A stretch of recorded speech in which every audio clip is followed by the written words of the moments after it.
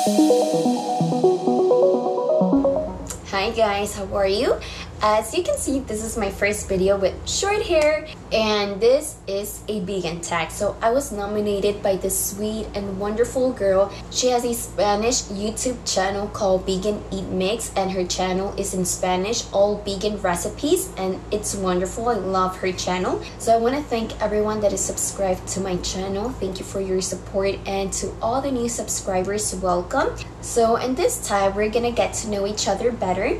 So if you're a vegan, this is something you can answer in the comment section, or maybe you can do a video as well. And for those of you who are not vegan, this can give you an idea of what we eat or what our lifestyle might be, because every vegan is different. So this is gonna be from my experience. So let's get started. So first question, what's your name and how do you like people to call you? So my name is Rosalind, but everyone that is very close to me calls me Rosie for short, and it's sweet. Number 2, how long have you been vegan? So on April 12th, I turned 4 years vegan. Why did you go vegan? For me, this is in 2 parts. Number 1, my sister, she was my inspiration. I saw my sister being vegetarian. She was the first in our family to make a lifestyle change in the way we ate, and just seeing that change just made me be more curious about it. And I think reason number 2 for me was just watching undercover videos about how the process is done, about how bad the animals are treated at the factory farms, and that just made me completely change, and that just made me not want to be part of it, and I no longer wanted to eat these type of foods. And again, it was just more like align my compassion for my pets, because if I love pets, why eat other animals? So that was like my main thought, how I started to see things, that basically I just wanted to love all animals and have compassion for all of them and just be ethical, basically. And then along the way, you start finding out that it's not only for the animals, but it's also about your health. It is very healthy to be vegan, and it's also great for the environment. So it's like we all win, the animals, your health, the planet. So everything is linked together. So I just love that. How do you define your meal plan? So for me, I need to have 3 portions. So 1 is grains, 1 is protein, and 1 is vegetables. So as long as I have all 3 portions of each, I'm good to go, and I don't worry about protein or calories, because I know I'm gonna be getting everything that I need. So for grains, it could be like rice, pasta, bread, noodles. There are so many things. For protein, it could be tofu, beans, lentils, tempeh, and even vegetables have protein. And for veggies, I just eat any veggie that I have at the moment, or anything that I find at the grocery store. Is it hard to be vegan? No. At the beginning it is, because you are just making a lifestyle change. And for me, I guess the hard part was feeling like I was the only one, like I didn't have anyone, like none of my family members were vegans, or none of my friends. So I guess that was the main part, just being able to meet other like-minded people that can understand you. But then little by little, I started finding more and more people on Facebook groups, and then I just started finding more and more YouTube channels that are for vegans. So that has been like a blessing. And then how do you obtain protein? My favorite, I think, is lentils and tofu, but there's also other options like tempeh, seitan. There are so many different kinds of beans. Even soy milk has protein and vegetables. So, do you eat fish? This is a question that I get asked all the time, if I eat fish. No. Being a vegan means not eating any type of animal meat. So no, I wouldn't eat fish. Either way, before going vegan, I never really liked seafood. I never liked shrimp, and then I never got to try lobster or crab. It's something that I never got to try, and it's something that I never craved trying. So the only thing that I would eat before was tilapia, but that was it. So eating fish is not even vegetarian, because that would make you more of a pescatarian. Vegetarians don't eat any type of animal meat, but they do eat all of those foods. that are derived from animals like milk, eggs, honey. But as a vegan, we don't eat anything that is animal related.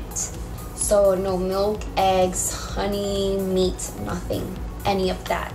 What does your family and friends think about you being a vegan? So my family has been so supportive, especially with my sister. She was the first one, so when I went vegan, it was so easier for me. But when we have events, they always make sure to have something that we're gonna like, that is so caring and that is so loving of them to do. They have been so supportive. And as far as my parents, they no longer drink cow's milk, and now they only drink either soy milk or almond milk. And by the way, my new favorite milk is cashew milk, which Sil just started selling. I love cashew milk. I think I like that one even more than almond milk. Yeah, and they even stopped eating red meat, so that's great. And as far as my friends, they haven't said anything. They've been supportive and they have been really respectful. So yeah, everyone around me has been really great. So what do you do in social events to maintain your lifestyle? So in that case, what I like to do, I know that not all the time they will have vegan options. So what I like to do, I eat at home, and not something that will make me full. Just in case they do have vegan options, I still want to be able to eat there. So in case they don't have anything, I also don't want to have an empty stomach. So I like to eat beforehand or even have a snack just in case, but most likely they'll always have something to eat. Or something else that you can do, you can take your own food and eat it there, and that way people can see that vegans not only eat salads, that we can eat a variety of foods. And if I go eat elsewhere, there's two things that I like to do with the server. If they know what vegan means, then I trust their recommendations. They will very quickly know what to recommend on the menu. And there are times when they have no idea what I'm talking about. So to make it easy on them and for me, I just say that I'm allergic to dairy. And that way you make sure that they will give you the right foods. Do you miss any animal products? So if I miss any animal products, no. So once you know why you're a vegan, why you're doing it, everything becomes so clear, everything makes sense. Sometimes I admit a food smells really great, but once I see it, I don't find it appetizing. And the way I think about it, a real carnivore or omnivore, they would eat a whole animal without cutting the animal or without picking which part of the body to eat, and they would just eat it raw.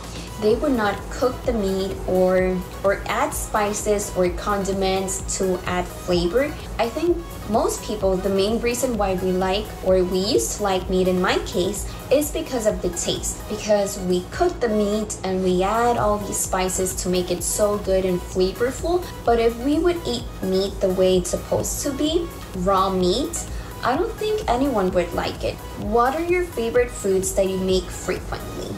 So what are my favorite foods? For example, if it's for breakfast, I love making oatmeal the night before. That way in the morning, it's ready to eat. It's just good to go. And then for lunch, most likely I'll make a bagel with hummus and guacamole. And that is so simple, but it's so yummy. And then for dinner, I like rice or pasta and then mix it up with veggies. And that is so good. So I'm always trying to eat different foods, but those are like the main ones. How is your life better as a vegan? So before, I always used to have migraines, and that stopped as soon as I stopped eating chicken. My acne reduced a lot. I still suffer with acne, and my skin is so sensitive to the foods that I eat. So if I'm eating good, it will show on my skin. If I'm eating bad, because even if you're vegan, we can be eating a lot of junk food.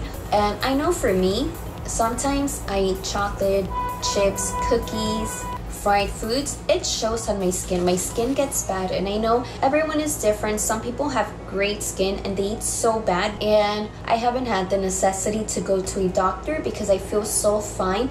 And if I get a cold, it's not as bad as before. So that's what I like. Is it expensive to be vegan? Not at all.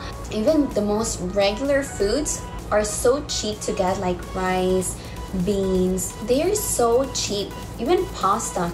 What I like to do at my local grocery store, they always have promotions going on, like buy one get one free or buy one get one half off. So I always make sure to get foods that are in season and they will most likely be cheap. Of course, if you buy organic, it's gonna be a little bit more, or if you go out to eat, it's gonna be a little bit more, but that just goes the same with steakhouses. If you go out and eat, you'll be paying a little bit more. Do you enjoy veganism? I love it. I love being informed. I love this lifestyle. I don't think I'll ever go back. It's just something that once you know it, it's like, it's so eye-opening, and it's like you're taking blinders off.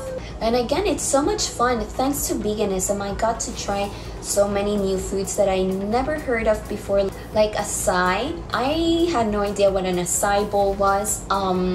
Quinoa, goji berries, maca, lucuma, all these superfoods, like I had no idea what they were, but thanks to veganism, I've tried so many new foods.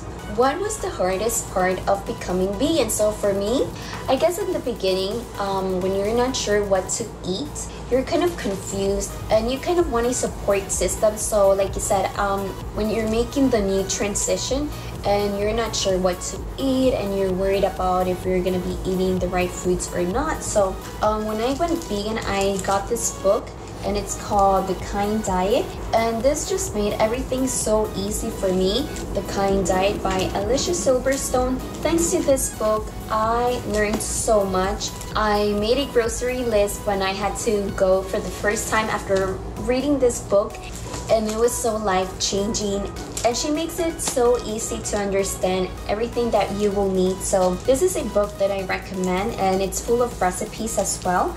So I guess that was the hard part, just not knowing what to eat, but in the end, in reality, everything is so easy. And then what do you do on a date?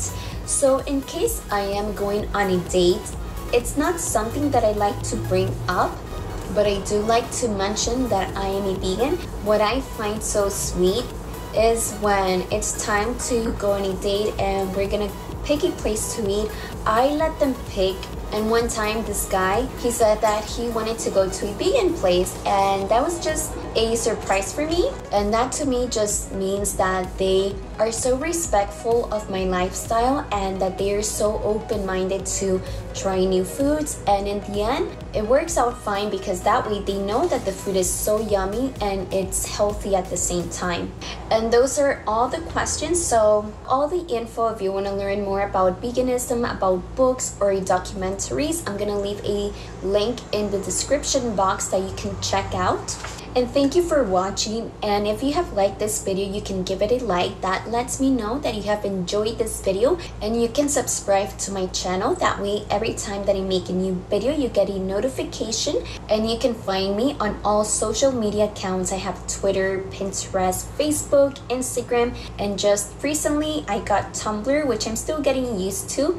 And I'll see you guys next time. Take care. Bye.